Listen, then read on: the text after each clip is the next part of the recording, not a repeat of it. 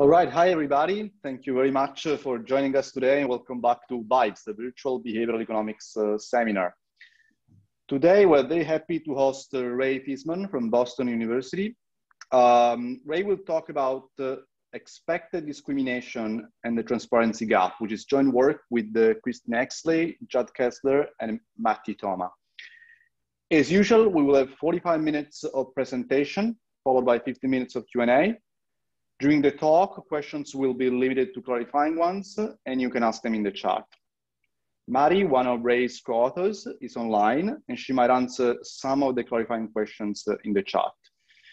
During the Q&A, instead, you'll be able to ask your questions directly to our speaker. That's all from me. Ray, thank you for joining us today. The floor is yours. First, thank you so much for having me. And second, I should note up front that this is pretty early work. So I'd first of all like to thank the organizers and you, the audience, for indulging us in presenting this relatively early work, which we think is really very promising, but not yet fully formed. I also think it's useful to note up front the trajectory of the paper because it's somewhat different than the order in which I will present it.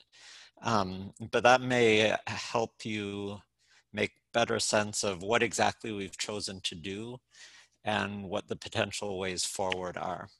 So as I'll come to somewhat later, as you all know, higher education was presented with a fairly unusual set of circumstances, to put it mildly, last spring.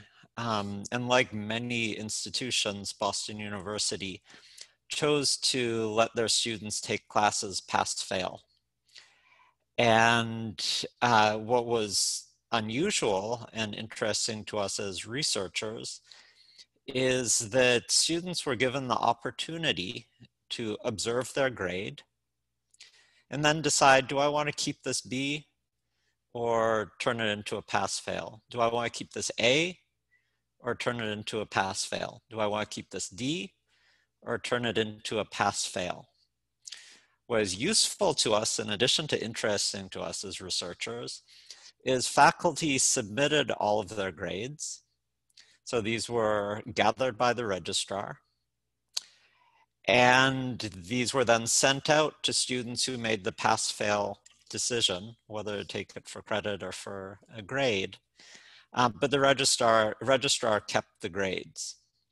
So what we then observe is people's decision of whether to be transparent on their transcript about a grade, where we as the researchers know what they are choosing to be more or less transparent about. Now, for reasons I won't get into in the interest of time, we were interested in gender differences in this, and some fairly striking gender differences emerged, and I'll come to that later. But that got us thinking about, why would this transparency gap, what we'll call the transparency gap, exist? Why would men and women choose differently in what to reveal about themselves? And that is what led us to what I'll start with, and in fact, emphasize, which is concerns about expected discrimination and the implications for what you choose to reveal to future employers, to potential prospective graduate schools, etc. And that is the focus of this paper, is in part, I'll describe the observational results later, but I'm really going to focus on the experimental data and the experimental results that focus more squarely on this question of expected discrimination. Now, from the opening motivation, what got us involved in this, to the very big picture motivation from 20,000 feet, so to speak, about why you might care about this set of questions. Well, investment in skills and training is one of the, like how to encourage this, or the extent of it, is a central concern in labor economics and development economics. And naturally, the extent to which workers invest depends on what they expect to get back in exchange for their investments. That is, what are the returns?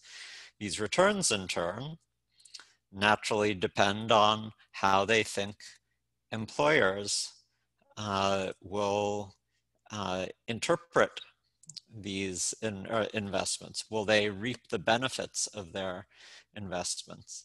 And if you anticipate that you're going to be a janitor, regardless of your investment in human capital, maybe you'll choose not to invest in human capital. This is a feature of many labor market theory papers, sometimes with empirical application. So we note here one of the seminal papers on this, Coate and Lowry, which very much has this flavor to it, that the discriminated against group anticipates low returns in the labor market and hence underinvest in education. Their point is that you can then get statistical discrimination emerge in equilibrium because employers are correct to anticipate that the discriminated against group will be of low quality because they didn't invest. And so it's a vicious cycle that reinforces itself. So what do we do about this? Well, the natural solution is to give the discriminated against group a crystal clear signal to provide to employers. And this is also a kind of a topic, an answer to this problem that goes back quite some ways. So the earliest invocation of this we have is from Ken Arrow. But I'm sure this idea has been floating around. I'm sure you could find it in Adam Smith somewhere. This idea that the employer would be totally happy to change his course signal on the basis of skin color or some other readily observable attribute for a something better than a group level proxy. So the employer must incur some cost before it can determine productivity. If productivity could be determined costlessly, there'd be no need to use these coarse group level proxies, which are necessarily less valid even under the most favorable conditions. So one insight here is that if you're part of the discriminated against group, you may be more motivated to get the crystal clear signal that informs prospective employers of your ability. If you're part of the privileged group, that's fine. The employer will make a positive inference even in the absence of the signal. So we are going to test this idea, or take a step towards testing this idea using a combination of experimental data combined with observational data from students at Boston University. So in the incentivized lab experiment, we'll have a couple of thousand participants where we show that one crucial channel for mitigating expected discrimination is with a performance signal. Okay, so discrimination is expected against women, but when those who are thinking about will they be discriminated against are given information on productivity, or sorry, when they know the prospective employer will have information on productivity, they anticipate less discrimination. We then look at, expected discrimination isn't the only explanation for the BU result. It was again, like our initial motivation, but one real world fact that is consistent with the presence of expected discrimination is that women reveal more.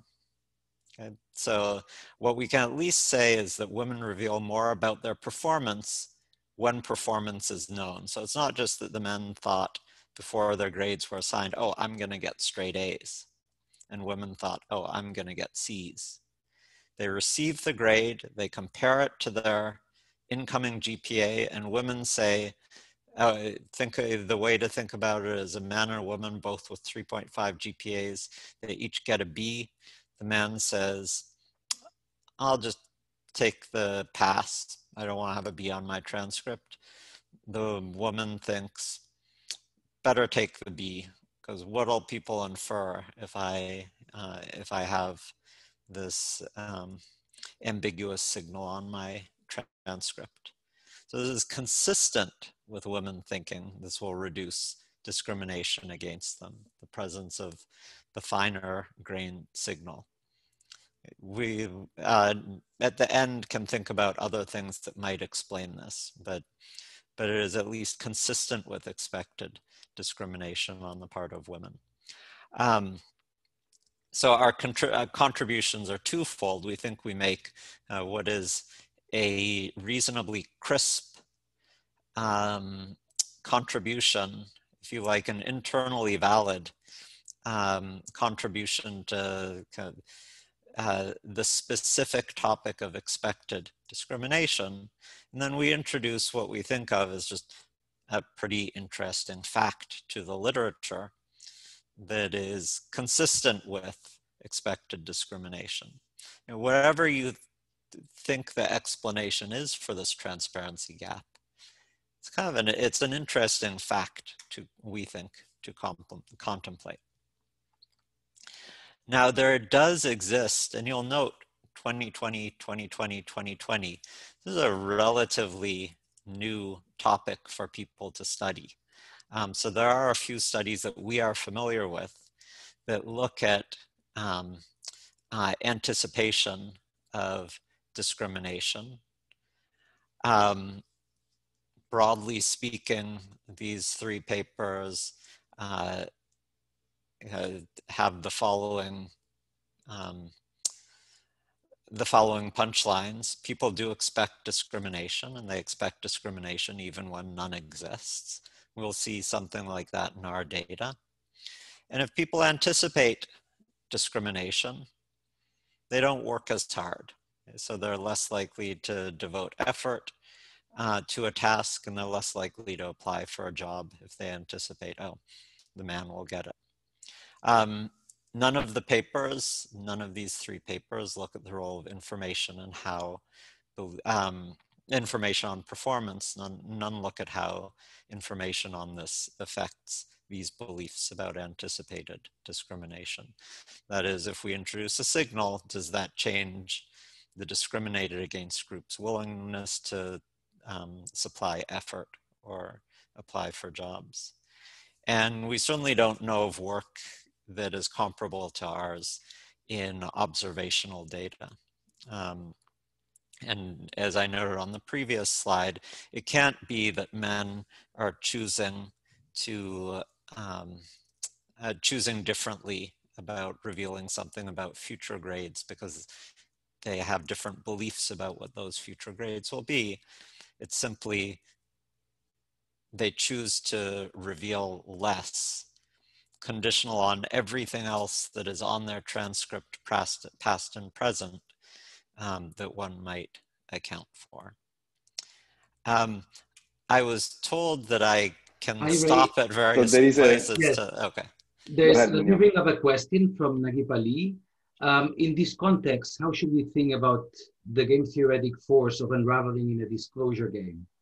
Everyone would disclose an A+, which implies that a non-disclosed grade is an A or lower, but then everybody might disclose an A and so on and so forth. Yeah, I think this alludes to a much broader issue, which is what assumptions are we making, or what are we asserting about how BU students think about this, what is really a one-time event of disclosing or not disclosing. So I'm interpreting the question fairly literally as it applies to the BU data. What I can say is that it is quite common for people to have relatively high GPAs and still keep a B on their transcript. So they're not necessarily, and it's similarly not in,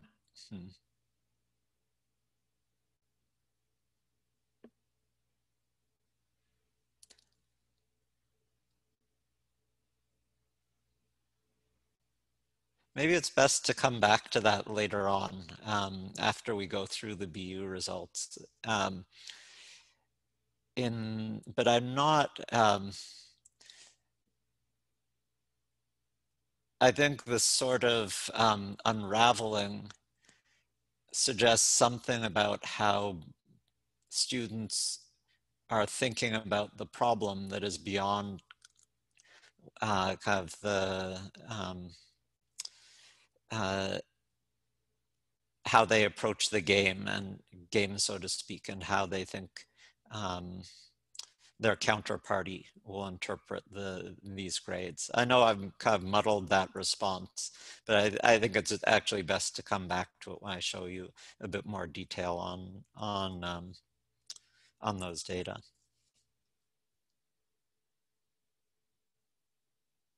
Anything else that I should look at or respond to now, or just keep going? I'll bring two more questions. Let me know if you want to defer that to Q&A.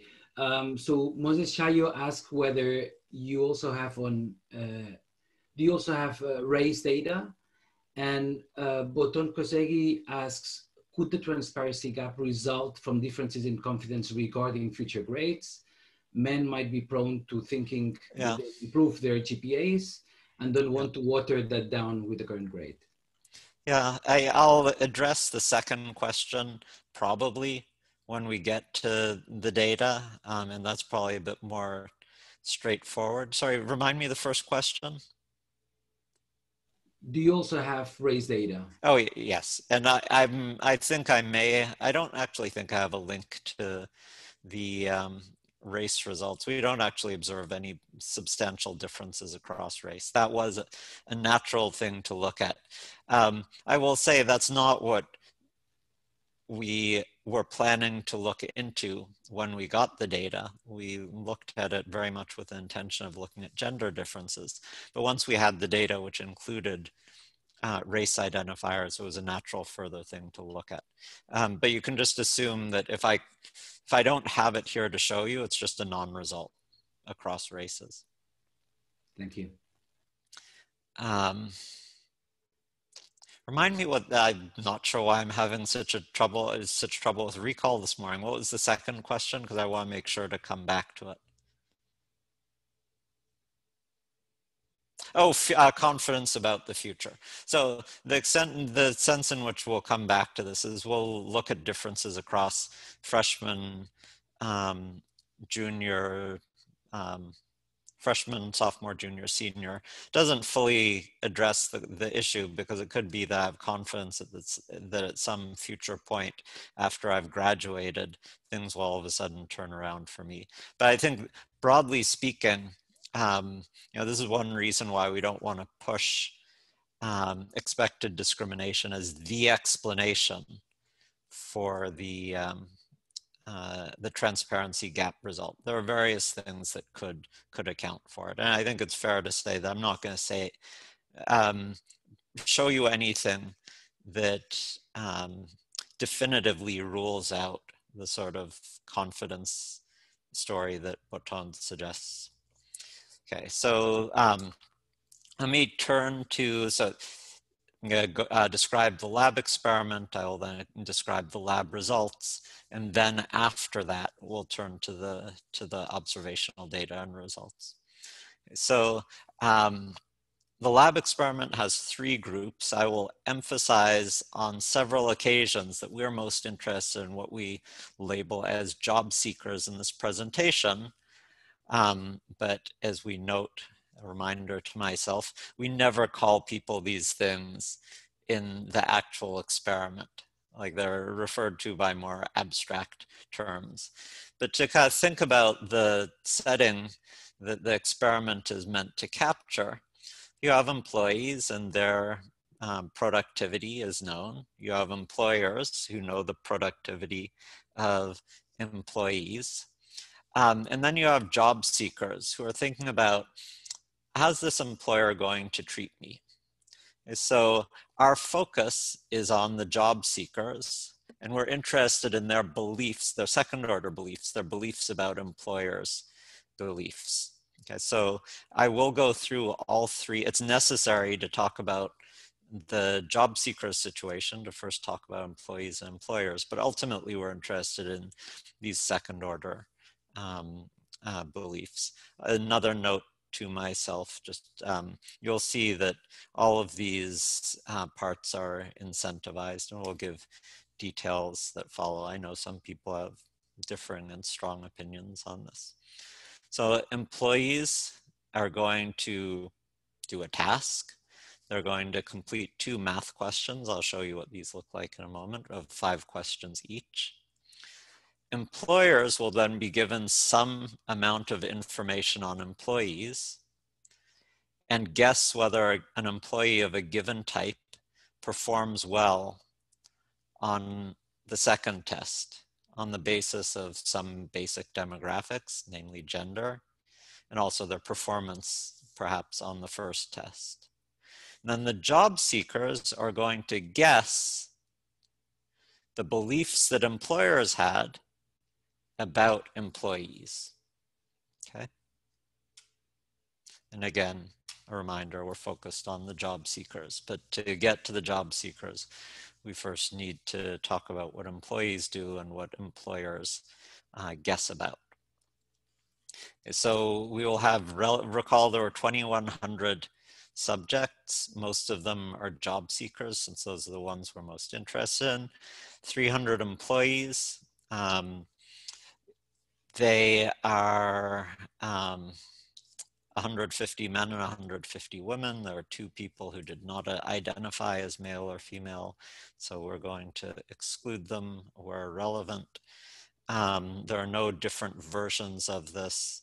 You see the time and payment at the bottom. Okay, so they get, oh, that's a little typo. There are 5 questions in test 2. They're asked 10 questions. The incentive 10 cents for each question. And the questions are pretty simple, or I'm sorry to put it that way, but the first version, the pilot, had much harder questions, and we got a lot of complaints about how difficult the questions were. People get, I can't remember the exact mean, but let's say 2.5 questions right on average of the type you see here. So Aisha needs, well, you can read it. It's like 5th grade math according to New York Common Core. Okay, so now on to the employers, and I'll pause at the end of the employers to see if there are any questions about the first 2 groups before we turn to the main group. So employers are going to make guesses about whether a given employee is a, quote, good employee, someone who will perform well on the second test. Okay, I'll skip this. They are going to answer 18 questions. I'm going to ignore the first 4 questions for now. We'll come back to them later. They're only relevant for what is perhaps an extension, if you like. I'm going to focus on the 14 main questions, and as is not uncommon, we're going to pick 1 randomly selected question, and if they did well on that, they get the bonus payment.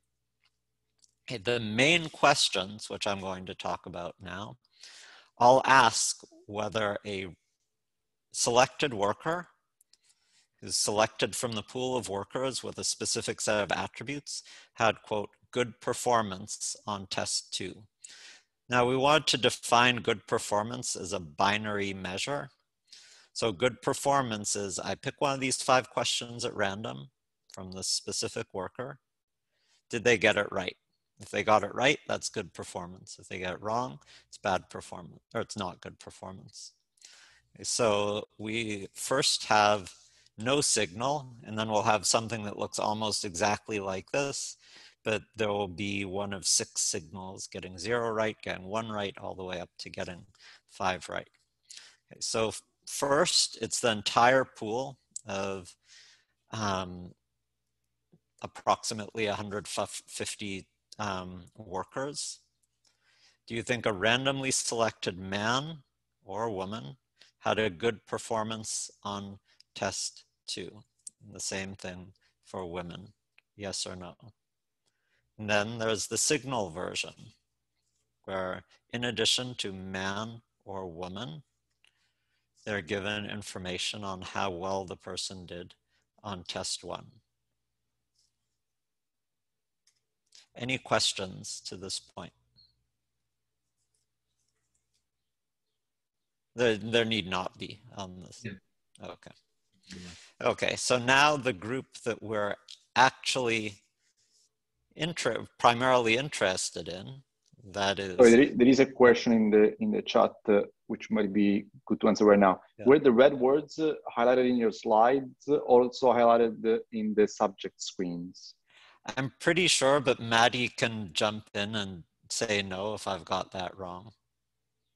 Yes, they were. She wrote in the chat. Okay, thanks to both. I've already demonstrated my terrible recall broadly, and so I would not claim to remember that accurately.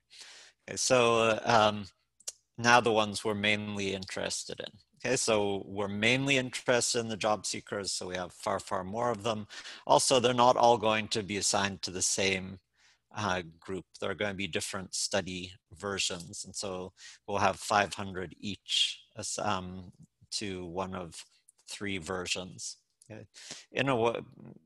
The versions are not entirely distinct, so there will be a way of pooling all 1,500 for the main results that follow. Okay, again, the incentives are meant to be roughly commensurate with the payments to the other types. They're going to do 16 questions. We think of them as having, job seekers as having 4 main questions, which I will focus on for the time being. And then 12 additional questions. And the 12 additional questions I'll come back to when I similarly come back to the extra. I have a question. Yeah.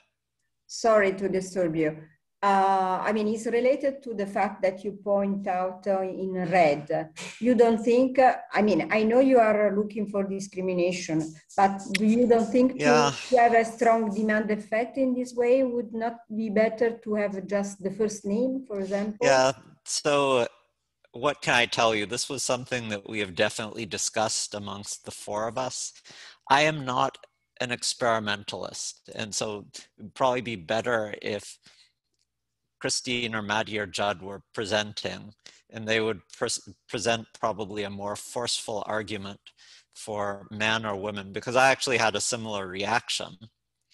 I think the reason to have it as, we're not so interested in employers.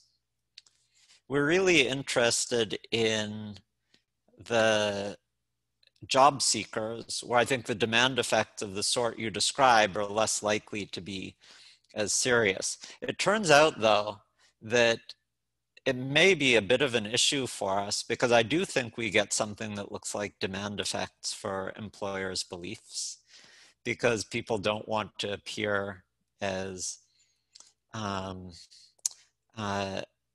being prone to gender discrimination. So we'll see, we get a bit of a mismatch across workers, employers, and job seekers in a sense, where if we didn't make the labeling in this way, maybe we would have gotten less of that.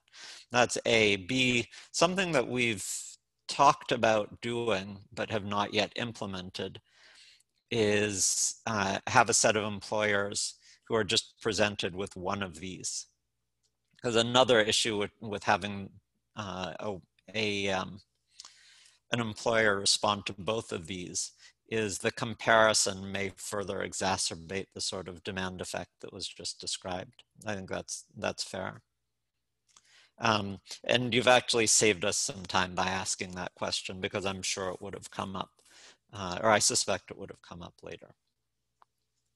Okay, so to get back to the job seekers, the main questions are all focused on the fraction of employees,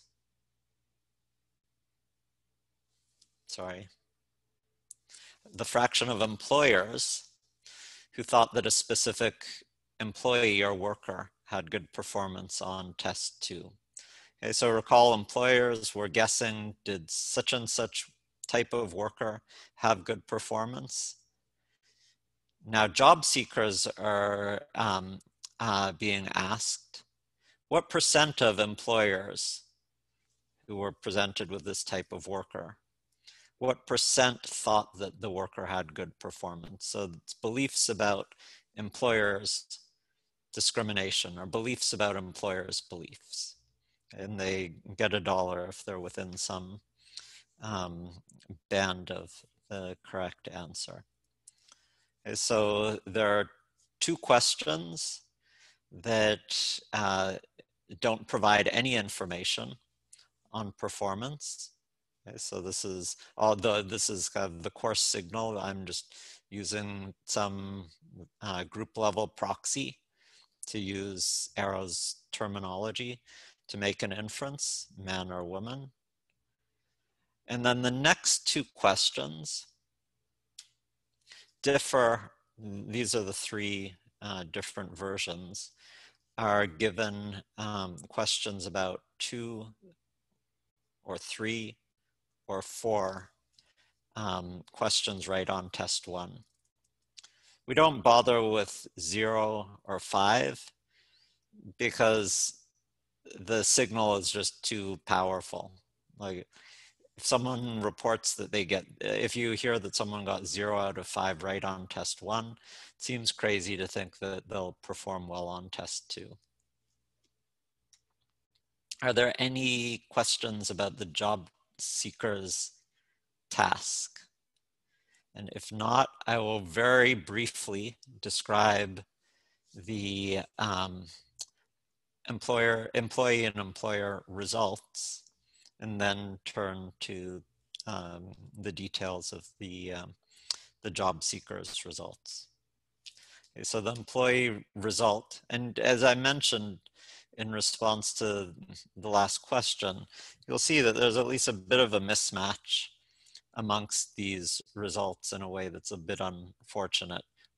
We are not hiding that, but it's also, I will say, not any different from what one sees in the papers that I cited on expected discrimination earlier. So first, the employee results, men are actually slightly better than women in completing these math questions. The p-value is not, this is not a crisp difference, if you like. Here is the demand effect, if you want to think of it that way. People express a belief that women will outperform men in the absence of just using the group level proxy. Okay, so there is this funny mismatch, which could be explained certainly by demand effects.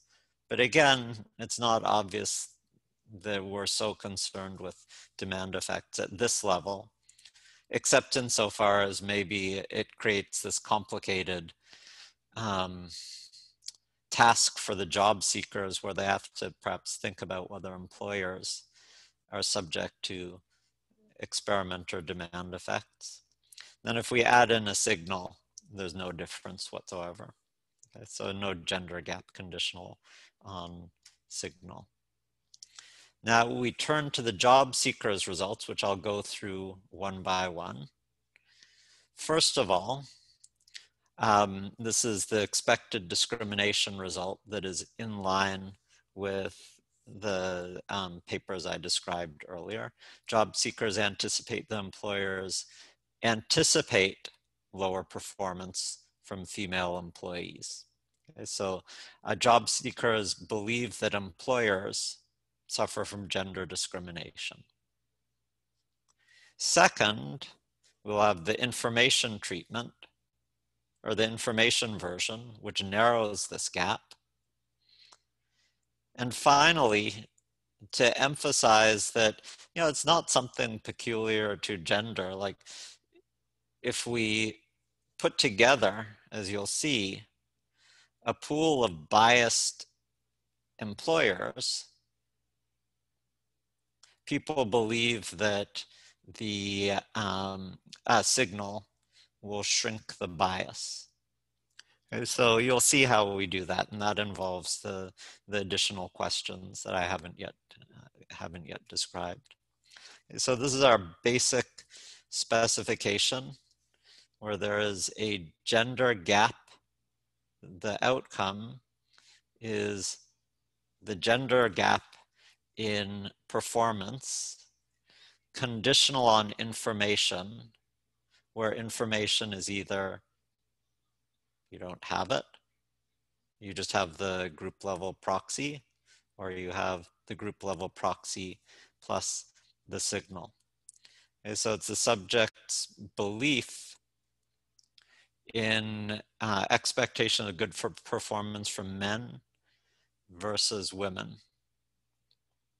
And this is a function of the constant term, which is just the extent to which they believe there is employers or discriminate.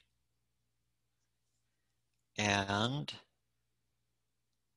what our main interest is, how does this expectation of discrimination, how does it narrow when there is a signal? The rest we'll kind of bracket for now. I think we're less interested in that. Okay, so again, we're mostly interested in beta 1. Okay, so first of all, subjects do expect discrimination. Job seekers do expect discrimination. That's captured in the constant term. Second, information reduces expectation of discrimination. Okay, so this is shows how this gap narrows if the information provided is 2, 3, or 4.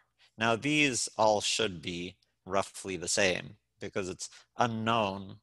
The only difference across these 3 is which treatment were you, which version of the experiment were you randomized into. So it'd be pretty troubling if there were systematic differences there. Oops.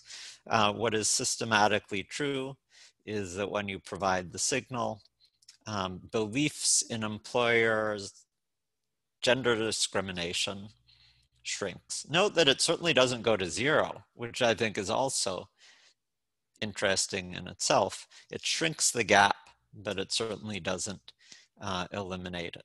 Okay, so this is pooling across all signals. This is, again, it cuts it about in half. I don't know that I would want to make too much of the fact that you get a larger effect here than here or here. But this divides the sample up into those that get one of the signal of 2, signal of 3, signal of 4. I do want to pause at this point for questions. I do feel like this is the main result of the experimental part of the paper. So if there are any questions about this, there are only a couple of clarifying questions that Mattie is answering in the chat. Also, you have around 5-7 minutes from now. So I better let you go and reserve the questions for the Q&A. So if I have 5 minutes, I'm going to skip the results on, and I'll skip this as well, actually. I should probably just learn to talk faster. I'll skip the results on how it's symmetric if you tell people these are male versus female biased employers. I do want to make sure I have 5 minutes to talk about the BU data, and then in the Q&A we can provide more details on any of this as needed. Okay, so one implication of this finding that more information shrinks the gender gap. So it's a greater benefit to women to have the signal than it is for men. Women should be willing to disclose more. They should be more transparent, since in the absence of it, employers are more apt to make a negative inference about women relative to men. Okay, so again, as I've said from the beginning, we don't claim that this provides kind of proof of expected discrimination in a natural setting. What we'll say is it's consistent with our experimental results, and is an interesting result in and of itself. So let me give you the fact. So the setting, as in many other institutions, I'm not sure how this differed across schools, whether at other schools students were given their grade and then allowed to decide. But students could take credit or no credit in a way that did not affect their GPA as well at all. As I emphasized up front, there are two crucial elements to this from our perspective. Students could see their letter grades before deciding which ones to keep and which ones to convert into pass-fail. And all grades were submitted, so the registrar kept all grades. So we could observe the grades that were turned into pass-fail and those which were kept. Okay, so our basic specification, the outcome is, do you take this grade as credit? We're going to have all sorts of variants that try to capture the student's GPA. And mostly what we're going to be interested in is holding everything else constant, are men more likely to take a pass-fail. Let me skip the preamble here. No, Fs are not helpful to us. We'll see that mostly the action is on Bs. This is not surprising. No one converts an A into pass-fail. Very few people get a C and don't convert it to a pass-fail. Students seem to follow relatively coarse rules on this. And we're going to focus on grades that lower GPA. Grades that raise your GPA, people by and large keep. We'll see some effect on those. But most of the action is on grades that potentially lower your GPA. Main punchline is women are less likely to keep, or are less likely to take a class pass-fail. Sorry, the outcome here is actually keeping the grade rather than taking it for credit. So women are more transparent than men. This doesn't really address Boton's point, but this gives you the distance to graduation result, and maybe one can revisit the question with this in mind. Effect is strongest for juniors, non-existent for seniors who already, even in this peculiar year, many of them had jobs lined up.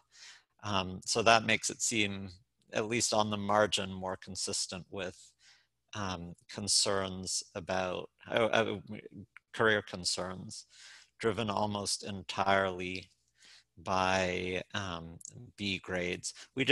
Another natural dimension is to look at STEM versus non-STEM. We saw no difference there. Okay, so to conclude, we think expected discrimination, going back some decades, is seen as an important input into models of worker investment and labor market function. Going back at least to Arrow, we see one natural way of trying to mitigate expected discrimination, and that is, you can provide a cleaner signal. If I were teaching this to MBAs, like for some reason, I might even suggest, this presents a business opportunity, this chance to provide crisper signals. Maybe there are ways that testing companies could do this better. So, you can think about this as presenting a chance for a missing market for someone to step in and provide the things that I described below. Or you can think of them as collective action problems where industry collectively can take steps toward collecting objective productivity information. Job seekers can effectively do what BU's women are doing, which is provide more transparency. And who's going to do this? Well, the people who anticipate they're discriminated against. Thanks for your comments thus far, and I'll leave it there.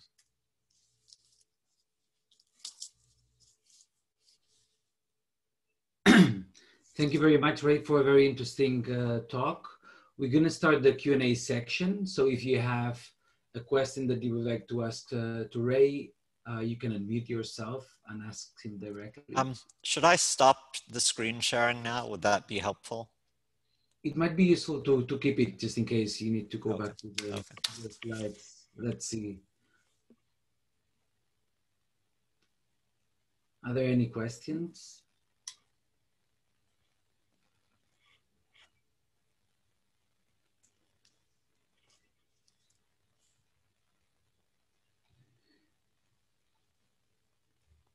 The chat was very active, so let me check.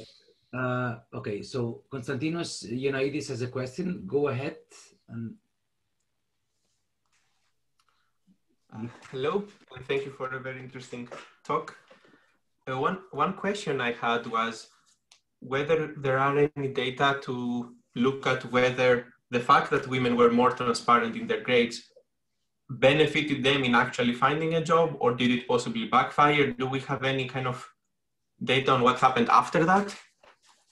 I think that is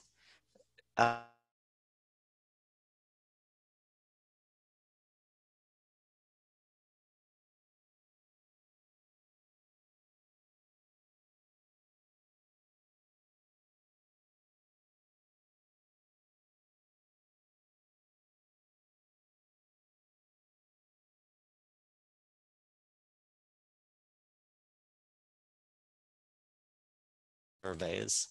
But I think more to the point,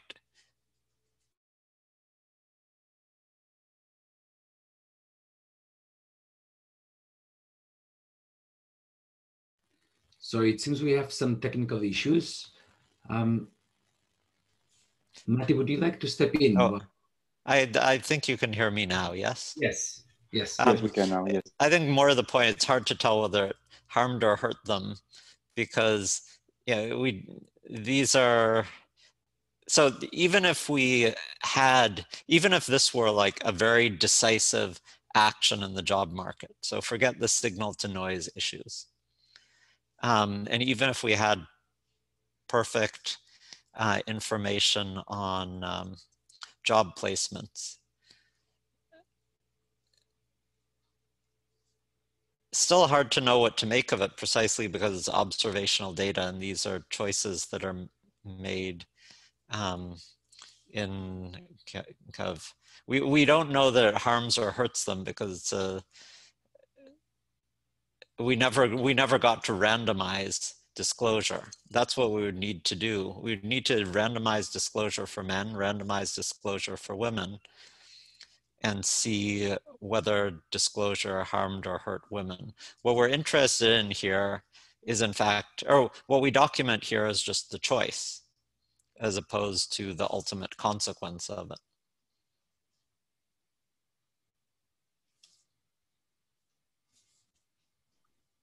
Okay, Annette, do you want to unmute yourself and ask Ray a question? Yeah, sure. Hi.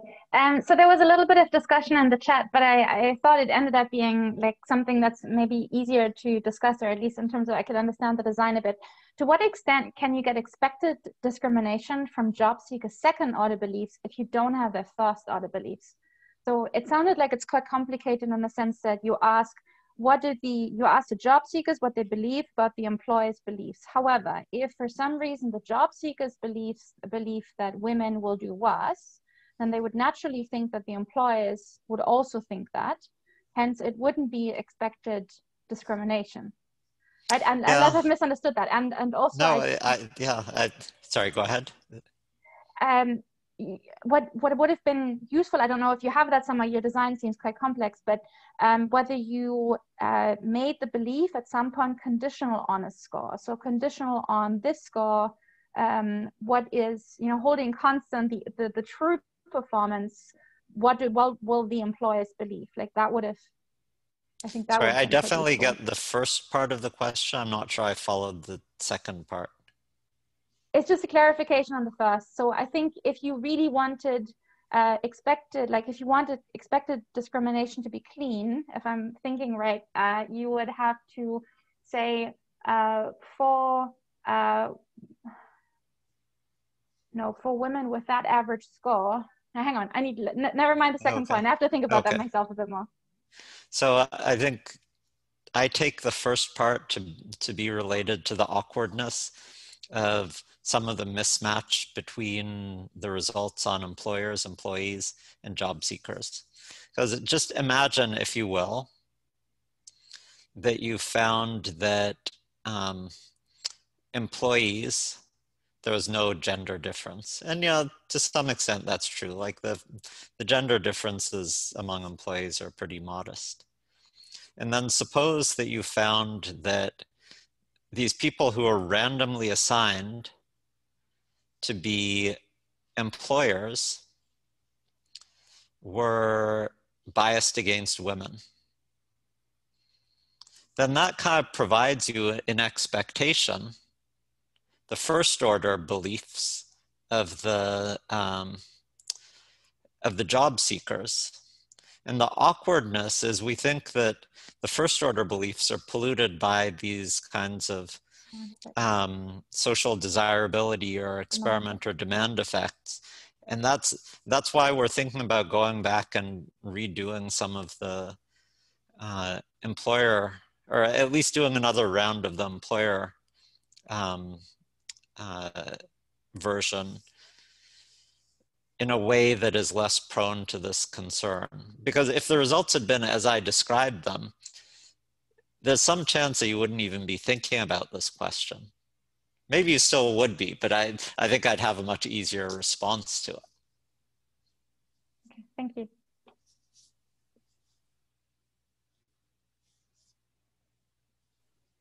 Najib, your turn. Thank you. Excellent. Thanks so much for a great talk. I'm trying to square this again with thinking about unraveling. And now I expect that all BU undergraduates have not read Grossman and Milgram, and all employers haven't either. But the question in some sense to me is, what do students think when they choose to conceal a grade? Like, do they expect that employers simply don't notice that there's a pass-fail on the transcript? And so it's almost treated as if something that didn't lower their GPA. But that's sort of like, I was wondering if there's any way in which you have knowledge or understanding of what it is that students anticipate employers' response, or how people would respond to a transcript that has grades concealed. Yeah, I think the short answer is maybe the most useful thing I can do is tell you about a few conversations I've had with actual BU undergraduates who I don't know which parts of our sample they are, but they were in my class last year, and the gender differences were actually intriguing and instructive. I'm not totally... I don't know how much further this gets us in kind of being able to write down what we think the right model is. What I heard from my in-person students, so this is a small sample because not many people came to class in person, but I remember chatting about this one day. The two schools of thought were like essentially what you described, like they're not even going to notice. And so I'm going to be able to sneak this pass-fail past them. And the other is, oh, it relates to your unraveling point. Like, what are they going to think if I chose to take it pass fail? And at least in my N of, I don't know, 3 or 4, there was a gender divide in these beliefs. So this alludes to yet another reason why you could get this result in the data, which is not about differences in, it's not about expected gender discrimination. It's just that women have this, at least in my sample of 3, this belief that people are going to make this negative inference from pass fail, whereas men think, oh, I'm going to sneak it past them. But it's really like, it's hard to, at some point in the not too distant future, we're going to have to take a stand on some of what we think is going on, because we do kind of need to write down some structure or provide some structure for thinking about the experimental results. But given that we haven't written that down, I suspect the anecdotes from behavioral economics 11 a.m. section, it's the best I can do.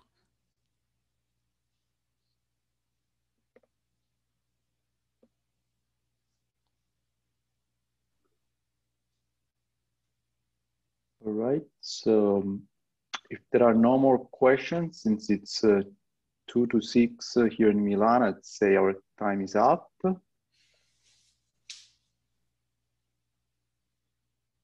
Okay, no more questions. There were questions in the chat that we will share with the speakers later on.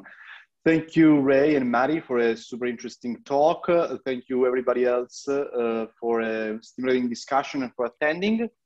Our next talk is the last talk of the semester in 2 weeks from today, Tuesday, May the 25th, with Andy Kaplan from NYU, and we hope to see you there again. Thank you, everybody. Have a good evening. Thanks so much. Thank you all.